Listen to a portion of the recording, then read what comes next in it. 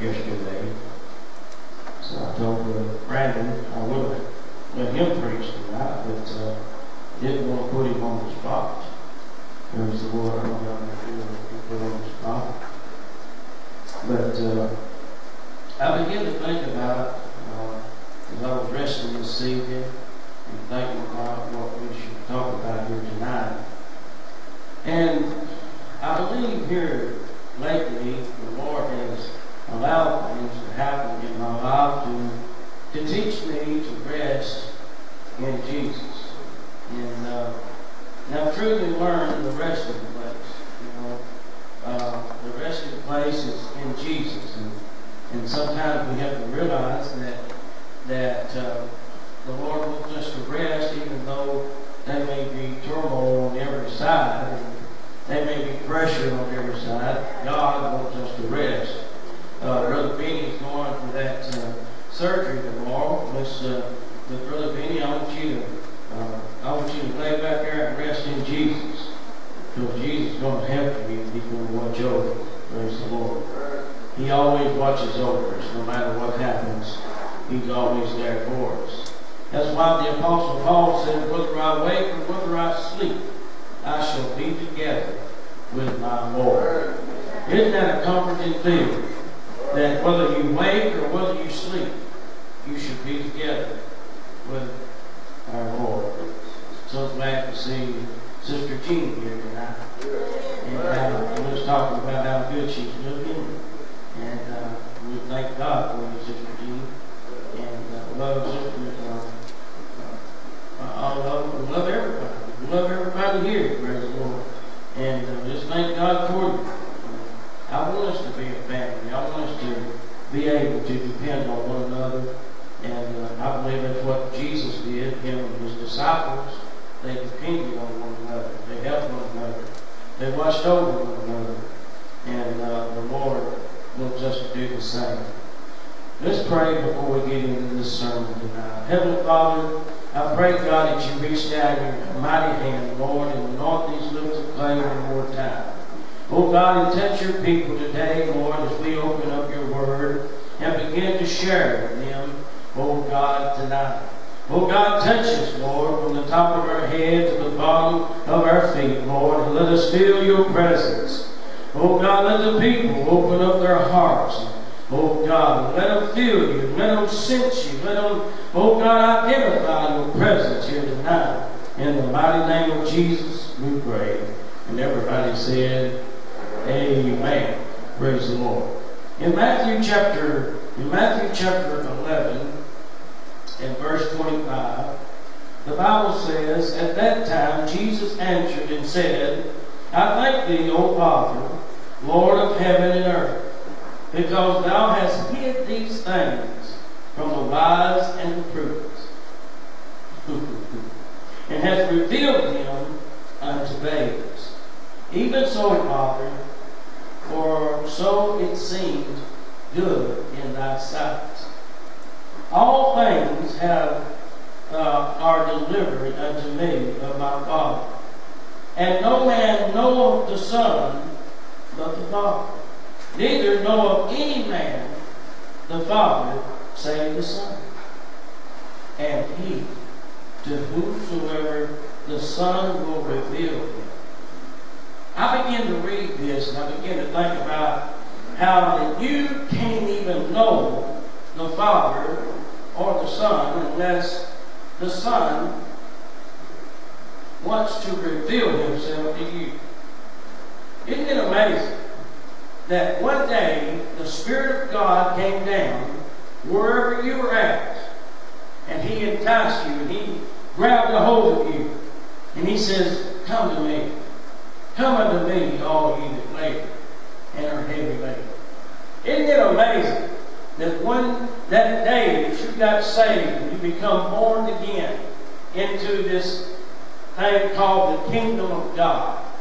Isn't it amazing that when you became born again, it was God that wanted to reveal himself unto you? The Bible says here it's plainly to see that God didn't want just anybody knowing who he was. He wanted to choose who He calls. He wanted to be able to say, I've chosen you. I have chosen you. I called you on that Sunday morning, that Sunday night, or driving down the road, or wherever you was at, and you found the Lord. Hallelujah. The Lord Himself came to you with His Spirit, and He says, I want to reveal myself unto you. I want to show you that everything that I am. He says, I want to show you who I am, what I am, what I'm about. And you come down and you give your heart to the Lord, and from that point forward you begin to learn about the Lord, and God begins to open up things to you. Praise the Lord. The Bible says that He gives it unto babes. He gives His wisdom and power and His majesty unto babes. That means you can be called into the kingdom. And He said, I'll let it come from the mouth of babes. I remember a lot of times when I was younger, and Chelsea was younger, and she was growing up, and I would pray about something, and I just wanted to see if my children was hearing from God. You know, sometimes I test them, and they don't even know I'm testing them. Praise the Lord. And I'd ask Chelsea something, and a lot of times, 99% of the time, she would give me the same answer that the Lord gave me. Hallelujah. And I thought, wow, that's amazing how that God can speak to that kid. It's amazing how God can speak to your children. And a lot of times them children are sitting on that seat, and they're raised up in the church, and they begin to learn to identify the different spirits and the different kinds of spirits. Oh, but there's one thing that they learn more than anything. They learn about the Holy Spirit. The Holy Spirit of God that gives us that peace that passeth all understanding. What I mean, when they're coming to cut your lights off, you still at peace. When they're coming, hallelujah, to take your stuff away that you work for dearly and work hard for, you're still at peace. Because you know that no matter what happens, hallelujah, God can still give you the power to get that stuff back. As long as you got breath, church, as long as you got life, you have a chance to show somebody the glory and the majesty of Jesus. Do you know it's your job to stand up and be the church and show people the image of God? As I was telling you this morning, it's very important for us to show people the image of God. How do we do that?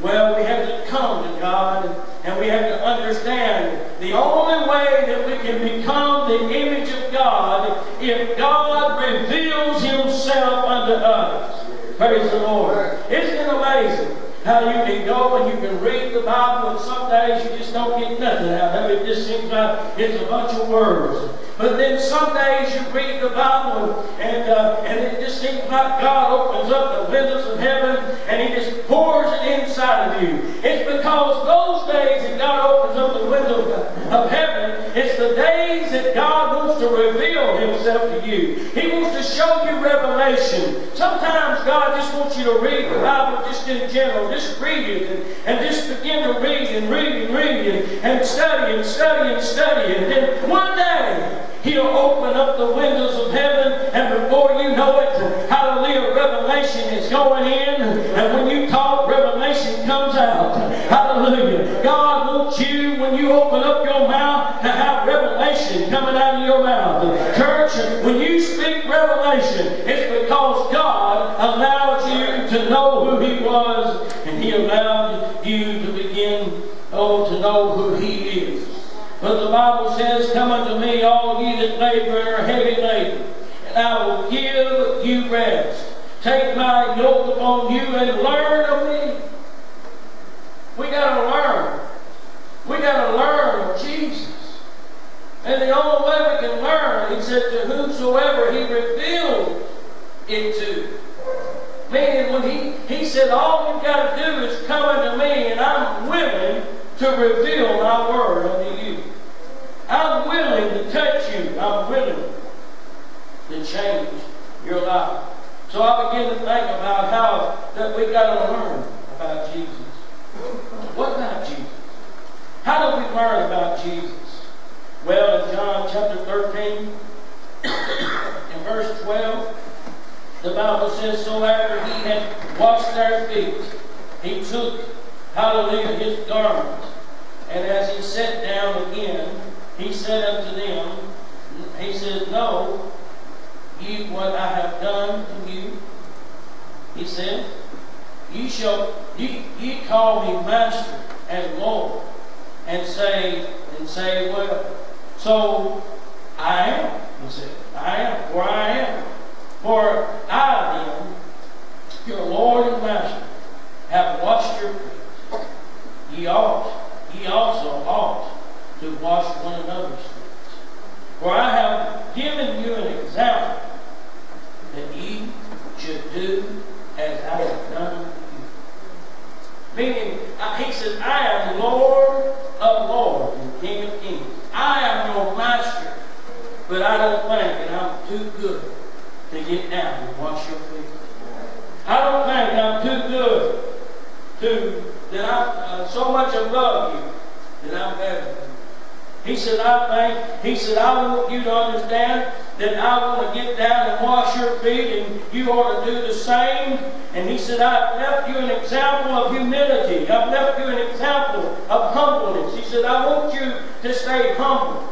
And no matter what God does for you in your life, no matter how much He gives you, you've got to keep that humility. You've got to keep that humbleness. When God calls you to do a great thing, or when you obey God and you do something for God, it don't mean that you get caught up in what you've done.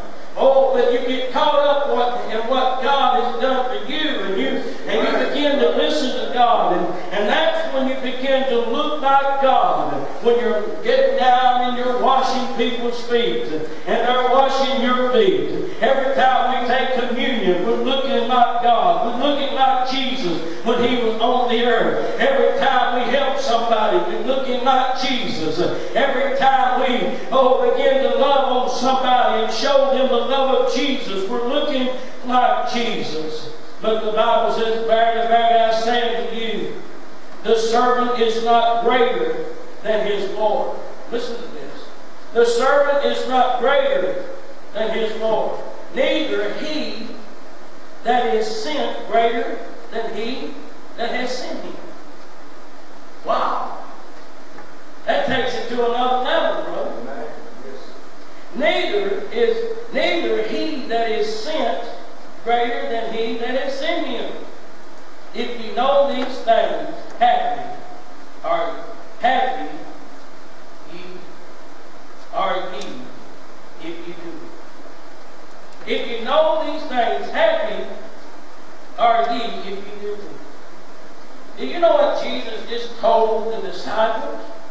He says, the servant is not greater than his Lord. But the one that was sent, which is Him, is not greater than the one that sent Him. Meaning, He said, I want us to be one. It's His desire to give us the power to be one with heaven. It is His desire for you to look like God, to talk like God, to walk like God, to be the very exact image of God. Oh, church, we need to understand when we come to God, He wants us to be in a place of rest. He wants us to know that we have the authority and the power to be able to speak things in existence. If you've got a mountain in your way, you need to learn to start speaking to them mountains and quit talking about it. Hallelujah. Say, mountain, get out of my way. Hallelujah. I don't know about you tonight, church, but I'm saying, mountain, get out of my way. Hallelujah. I'm not discouraged. I'm not ready to quit. I'm just getting ready, hallelujah, to do some of the greatest things in the Smyrna Church of God has ever done.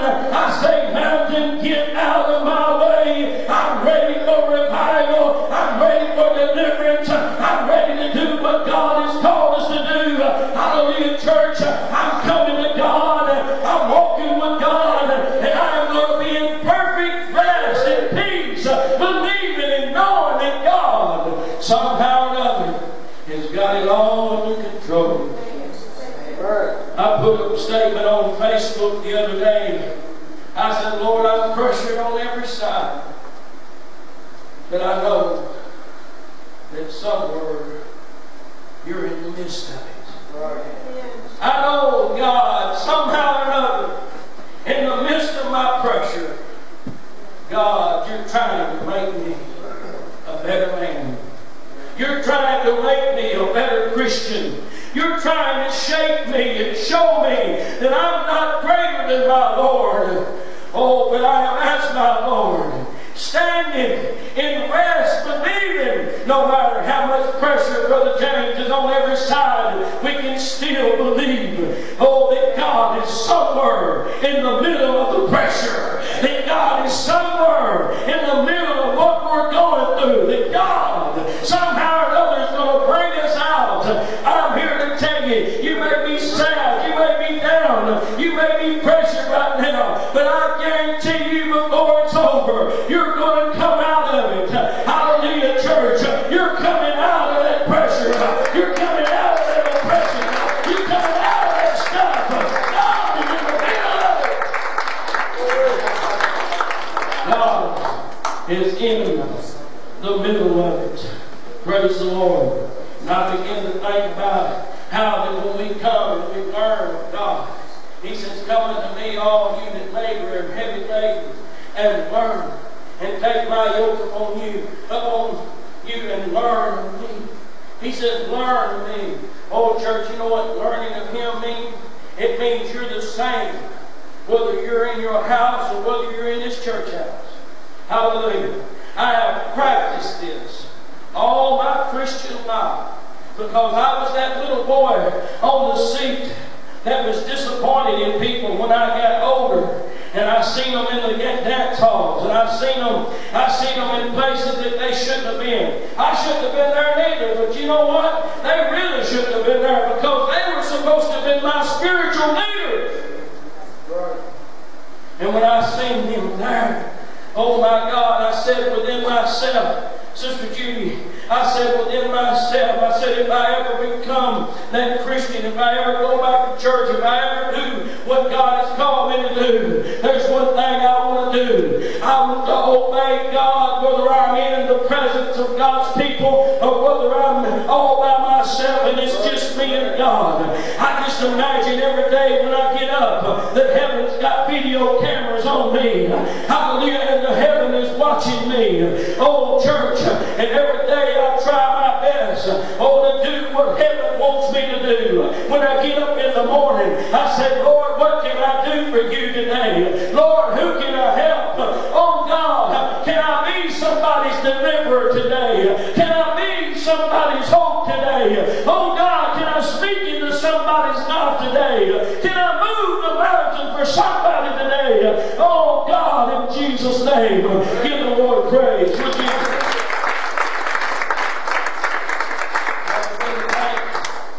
About the Apostle Paul, what he said in Philippians chapter 2 and verse 12. He says, wherefore, my beloved, as you have always obeyed. Obedience is very important. See, obedience is one of the most important things that God is looking for in your life. Obedience, the Bible says, is better than a sacrifice. That means when God tells you to do something and you obey Him, it's better than you sacrificing these animals, and better than the sacrifices that was ever sacrificed before other than Jesus' death. Obedience is the very thing God wants us to learn. And the Apostle Paul says, he says, you always obey, not as in my presence only, but now much more in my absence. Work out your own salvation with fear and trembling. Some people take that scripture out of context. You try to tell them God's word, and you try to tell them what to do in God's word, and the first thing they say, I'm not listening to that. The Bible says, work out my own salvation with fear and trembling. The Bible says, work it out. No, the Bible didn't say for you to do whatever you want to do. I got to bust somebody's bubble here tonight. I got to bust somebody's bubble that's watching me on the internet. The Bible didn't say for you to get up and quote a scripture out of context. Hallelujah. The Bible says, oh, the only way you can work out your own salvation if you're walking in obedience already. And you already have been revealed. Oh, and the Father has already revealed Himself unto you. And you know the heart of the Father. And you know the heartbeat of the Father. And you're doing what you're supposed to do in the secret places. And you're doing what you're supposed to do in the public places. And everybody, when they see you, they see Jesus. Or they see the Lord Himself. What I'm trying to tell you tonight, church, you just can't not work out your own salvation and do whatever you want to do. You got to know what the Bible says. The Bible talks about obedience. Listen to it. It says, as you have already obeyed, not in my presence only, but now much more in my absence, work out your own salvation with fear and trembling. For it is God which worketh in you both the will and the do of His good pleasure. Do all things without murmuring and disputes. Well, that blows somebody in the head right there. That you may be blameless. See, when we do all things without murmuring and disputes, we're walking in obedience. Hallelujah. That we may be blameless and harmless, the sons of God without rebuke, in the midst of a crooked and perverse nation, among whom ye shine as lights in this world, holding forth the word of life, that I may rejoice in the day of Christ, that I have not ran in vain, neither labored in vain. He says, you are doing what I have taught you to do. You have become excellent disciples. Whenever you do what God tells you to do, you have become excellent disciples. Praise the Lord. So, whenever you come unto the Lord and you won't rest, what do you do? What do you do when you won't rest? You want God to move your mountains? You obey. When God tells you to do something, you do it. When God's Word tells you to do something, you do it. Listen to me. Sometimes it's the hardest thing I can do to keep from murmuring. Hallelujah. Sometimes it's the hardest thing I can do to keep from disputing. It's in my earthly nature to dispute with you. I'm just ready to stand up to the line and just tell you like it is. But you know what? The Holy Ghost inside of me says, oh, hold back here, son. You act like a tame horse. Don't you act like a wild horse in the stable. You obey me. You listen to me. You do it the way my word says to do it. You listen to my word, and you walk in obedience, and then, and only then, you can rest in me. Oh, when I lay my head down at night, I don't have to worry about nothing, because I begin to rest in God. Because I came unto Him, and I took a hold of His word. And the Bible says we shine as lights when we take a hold of His word. The Bible says we hold forth the word of His life. Oh, church, the word of God means. Oh, church, we need to learn to begin to obey God's voice. Oh, church, I'm telling you, there's never been a time that I've got behind this pulpit and preached my own opinion. There's never been a time that I've got behind this pulpit, and preached something that I wanted to preach. I preach only what God tells me to preach. And if I didn't have nothing to preach, I'll just get up and have a prayer meeting that night. I'm telling you tonight, the Lord wants us to hear this. Oh, somebody here, somebody around the world He says, when you come unto me and you learn of me, the first thing you're going to learn is humility. You're going to learn to be humble. You're going to learn to wash each other's feet. You're going to learn, hallelujah, that we walk as one. You're going to learn that you're not second best. You are one with me. You're going to learn that I don't walk beside of you, but I walk in you. You're going to learn that I made you the head and not the tail. You're going to learn that I can blast any devil that gets in your way. You're going to learn that you're going to be victorious. Woo! Hallelujah. But get excited. The Bible says in Philippians chapter 4, verse 4, it says, rejoice in the Lord always. Again I say, rejoice. Hallelujah. Oh, and the next thing you got to do, after obedience, you got to learn to rejoice.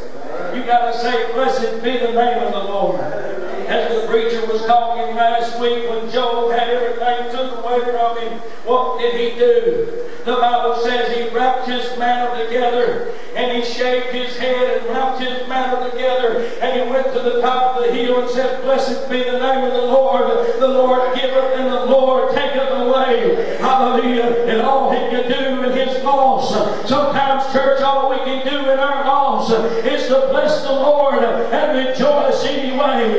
And you know, when you bless the Lord and rejoice anyway, that it confuses the devil. Brandon, you could have had every excuse in the world not to be here tonight, but you rejoice and you're blessing the Lord. Hallelujah, church. What I'm trying to tell you, church, the enemy wants to stop us. The enemy wants to stop us in our tracks. He wants us to get caught up in other things that's in this world. He wants us to get caught up, hallelujah, in the problems and the troubles and the trials. Oh, but God says, forget about it and rejoice. I say rejoice in the Lord.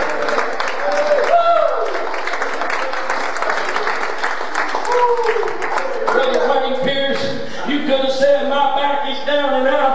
I'm going to stay home tonight. Oh, but you got up and you turned it. You came to church anyway. Rejoice! Hallelujah, rejoice! I say rejoice in the Lord.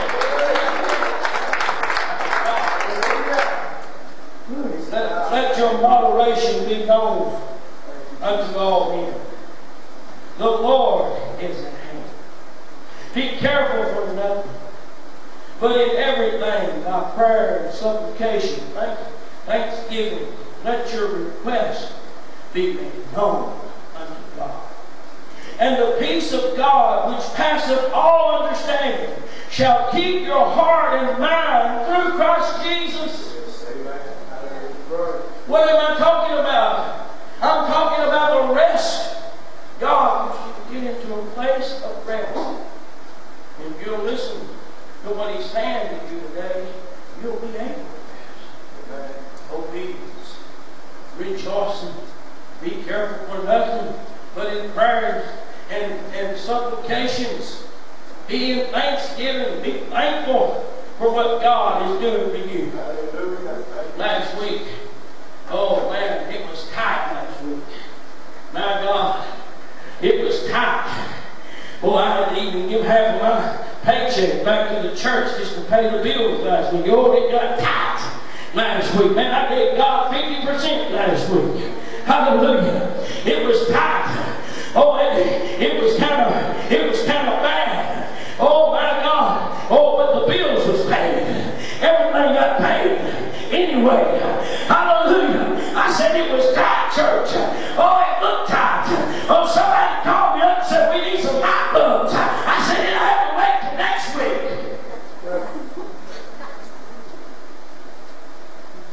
I swear it's more I can get out of the current. No. But do you know, even though it was tight, the bills got paid. I made it all last week. Everything was great. Oh, praise the Lord. I got up and I said, I'm going to thank God anyway. I'm going to thank Him no matter what. I'm going to thank God, praise the Lord, because I know that God is in control. Hallelujah. I'm going to rejoice in the Lord. I'm going to get in that resting place. I'm going to rest going to take care of us. Praise the Lord. I went to the mailbox and that blessed people that sends me money at least once or twice a week sent me some money, some cash. No, it may not have been a lot, but you know it was something. Hallelujah. It was something. Oh, I think it was only $25, but it was something. Somewhere in the midst of all what happened last week, God was in the middle of it. Somewhere in the midst of it, church, God is in the middle of what we're going through. Woo! Hallelujah. Thank you, Jesus. I'm so thankful for what God is doing. I'm doing this because I love it, church. I love God. I love ministry. I love church. It's my passion. And more than anything, I want to be in obedience. More than anything, I want to make it to heaven. And I know I can't make it to heaven through duty without obedience. But with obedience, I can make it to heaven. With obedience and rejoicing, I can rest in Jesus. Praise the Lord. God knows what we're going through. He knows what we need. He says, and the peace of God, I'm about to close, and the peace of God, which passeth all understanding, shall keep your heart and your mind with Christ Jesus. Finally, my brother, whatsoever things are true, whatsoever things are honest. Here's what I love about church. Whatsoever things are true, whatsoever things are honest, whatsoever things are just, whatsoever things are pure, whatsoever things are lovely, whatsoever things are good, of a good report.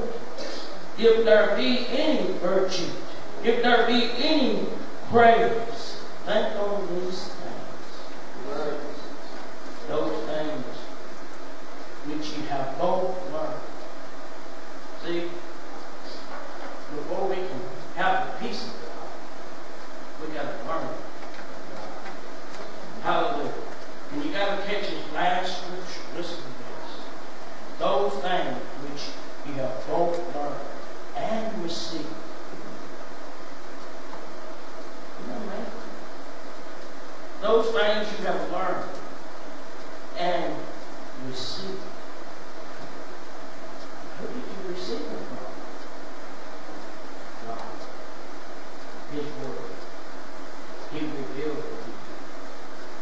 Whatsoever thing, he said, the Bible says, have both learned and received and heard and seen in you. Do. The Apostle Paul said, do. And the God of peace shall be with you. He'll always be there, church, if we'll listen to Him. Isn't it amazing that when I started out in this sermon, I came to you and I said, come unto me, all ye that labor and are heavy laden, and I will give you rest. Take my yoke upon you and learn of me. It's the things that you learn of God that you obey. You do. Learn of me, for I am meek and lowly in heart, and ye shall find rest unto your soul. For my yoke is easy, and my burdens are light. My yoke is easy, and my burdens are light. Jesus starts out when he's talking about revealing these things unto them. Then he said, only I know the Father, only the Father knows me. And to him, whomsoever I reveal it to. So He is the one that has revealed everything you know. God has revealed it to you. You are the Christian you are today because God has revealed His truth to you. Isn't that amazing? I want to say to you tonight, rest in Jesus. This week, rest in Jesus. Brother Benny, rest in Jesus tomorrow. Understand, Brother Benny, God's already there before you get there. And He's honored to say, I felt the Holy Ghost. He's already there. He's already waiting on you. Why Stephen said when they were stoning him, the Bible says when Stephen was stoning, by the way, he preached a sermon, they didn't like. They fired him. But heaven says, they don't want you out there.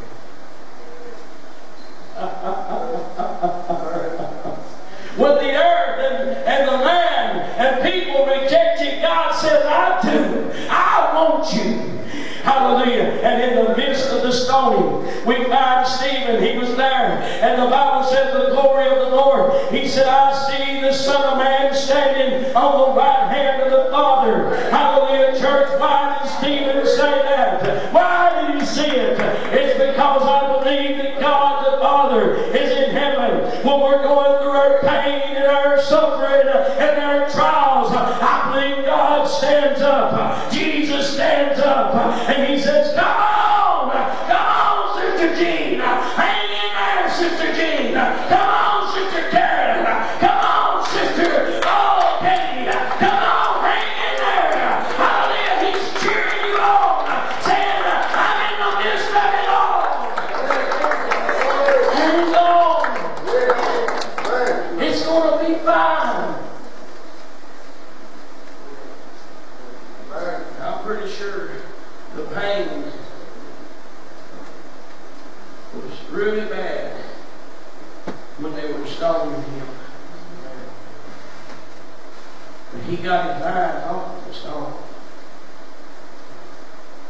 And when he did, heaven opened up.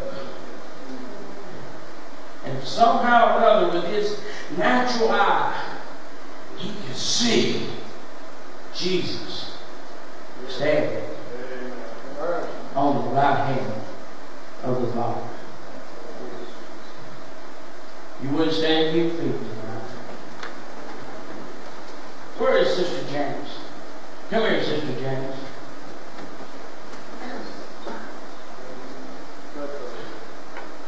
After church was over Wednesday night. Hallelujah. After church was over Wednesday night, Janet's come up here to pray. She said, I'm down in my back Wednesday night. It was all over with. We was about to go home. I prayed for Sister Victoria's sister, and we just laid hands on her and prayed for her, and she said, ooh, I feel heat going on right now. And then we prayed for Sister. What happened?